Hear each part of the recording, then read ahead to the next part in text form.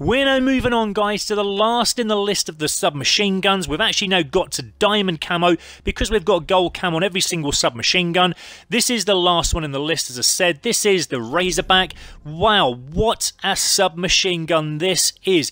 Razorback is the thumbs up for me. Number one, it was the Cuda.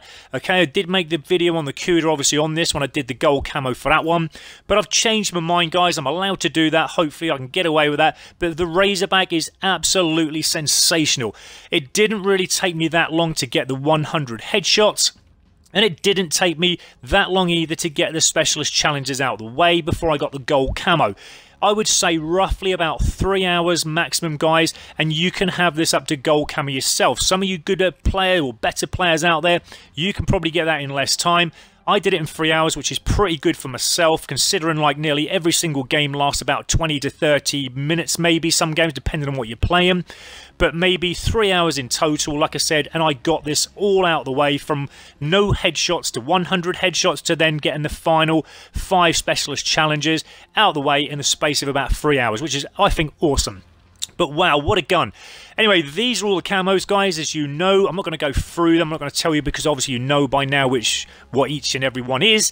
Okay, but like I said, none of them will really cause you a problem with this Razorback. It does what it says on the tin. It is an absolute lethal weapon, and I absolutely love using it. It looks pretty mean in gold as well. I actually prefer it in gold, actually, than the diamond. The diamond is a little bit too blingy for my liking.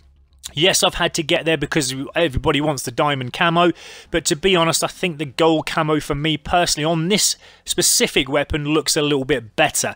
But yeah, the little round bit at the back there doesn't really suit, I don't think, the diamond. But I'm not going to complain, guys. Like I said, I'm happy I've got that diamond.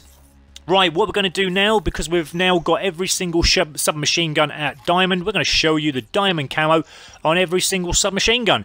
This is what it looks like on the Pharaoh. So as you know, the Pharaoh gun is an absolutely awesome weapon. A lot of you like this one. I've liked using it myself, but because it is a small, light weapon, you don't really get too much coverage of that diamond camo, but it's still there in your face, that little bit of bling nevertheless. This is the Vesper. This is what it looks like on the Vesper. Now, this is a really good looking diamond camo on the Vesper. As you can see, we've got a gold kind of Aztec look to it at the front of it and on the top, and then at the back part of the gun we have the diamond camo. That is a really nice contrast. I really do like that, and I think that's probably the better looking submachine gun at diamond camo, so I hope you agree with that one, guys. Then we move on to the Weevil. Now, the Weevil is a really good all-round submachine gun. Probably my third preferred weapon, submachine gun. But this is what it looks like in diamond. Again, near the little laser bit down the bottom there, we have like the gold Aztec kind of look to it. And then the diamond then covers the rest of the weapon itself. So that's looked pretty good in diamond. Let's now move on to the VMP. Now, the VMP, as you know, I haven't really liked this weapon as a submachine gun because the fire rate is just like a bull out of control. It's crazy.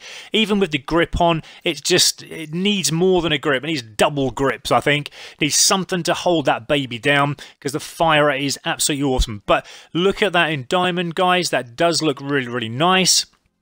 But again, I think I do prefer the gold better than the diamond for some reason.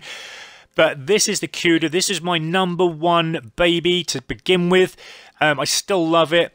Look at that in diamond. Looks really, really cool.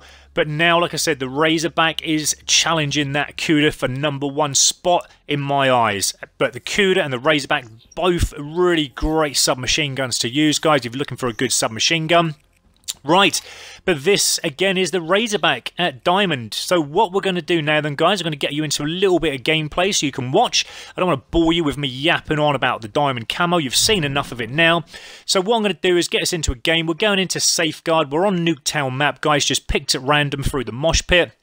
And I'm going to show you my little challenge that I do at the start, sorry, not the end, that'd be wrong, but at the start of every game, where I try to get a bloodthirsty with this weapon that I've been using to get to the gold or the diamond camo, okay? So let's get this game underway, and I'm going to show you guys how easy it is to get these bloodthirsties. A lot of you do write me some comments saying that basically, you know, you're struggling with the bloodthirsties, what's the best way to do it?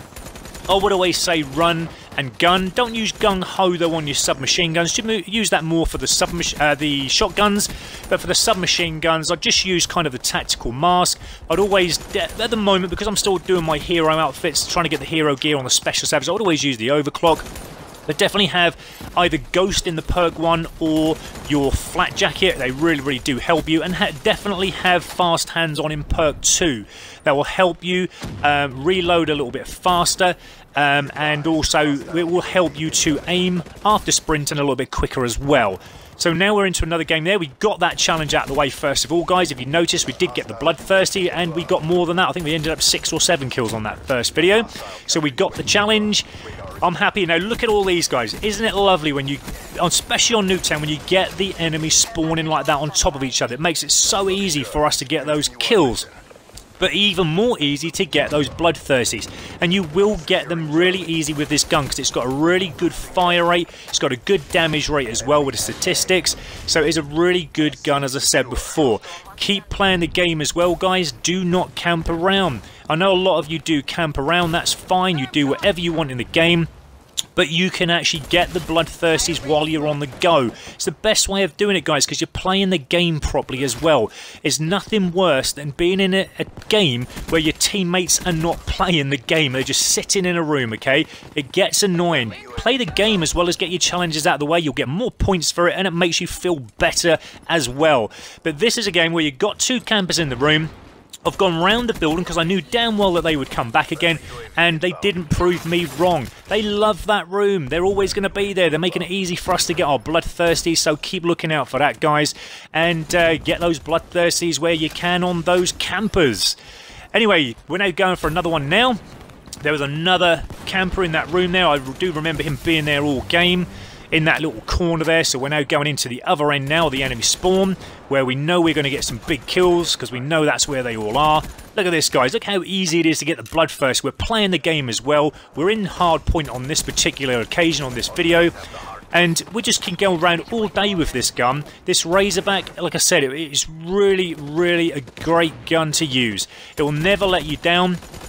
If it does, you can come back to me and complain, but it never has let me down yet. I absolutely love it. And like I said, it's probably one of the quickest submachine guns that I did get to Gold Camo. So, you know, with that in mind, I mean, God, this has got to be #1, guys, in the submachine guns to use, okay? Look at this. I mean, I end up, I think I'm nearly going to get the Merciless if I'm not there already. We're not far away.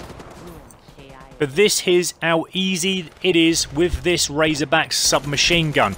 You can do this all day. If you notice as well, it's got a massive clip. Okay, the first clip is only 30 bullets, but you have a massive full clip in there. You can use fast mags as well, so when them 30 bullets do go down very quickly, you can change again as instant as you can. Now, that's the points you get at the end, guys. If you notice there, I've got loads of camos in that particular game. I get 5,000 XP at the end for the diamond camo, and also 5, so there's like 10, 12 and a half. There's nearly 15,000 XP just in getting the camos up in one game. Awesome gun, guys.